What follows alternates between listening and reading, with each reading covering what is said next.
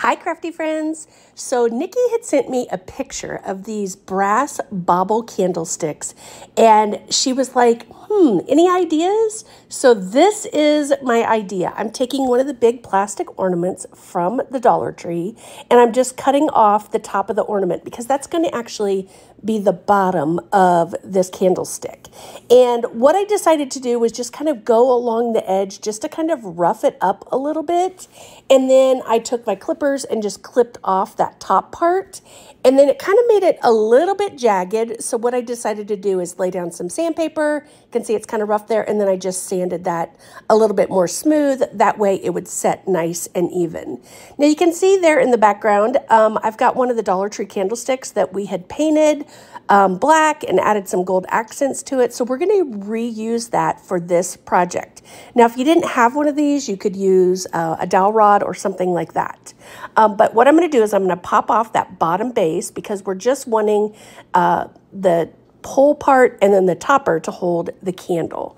Once I kind of pulled it off, I found out that there's kind of like these little edges, and I tried to clip those off, but boy, they were on there really, really good. So I was like, all right, no worries, we can make that work. So I am going to go ahead and use some floral foam and stuff this full because I want to be able to push the candlestick into it on the opposite side. That way it holds really well.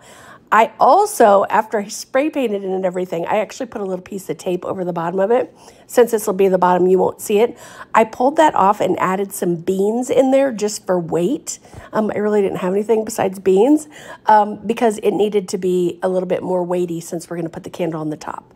So I'm using my glue gun, no glue, and just making the holes in some of these little table tennis balls. We're going to use 2 of those. I flipped it upside down and I started spray painting it black.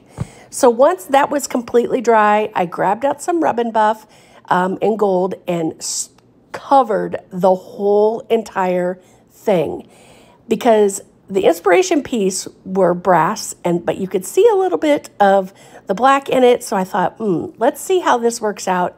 And you guys, I am in love with this. I have to go get a couple more candlesticks because I want to make different versions of them.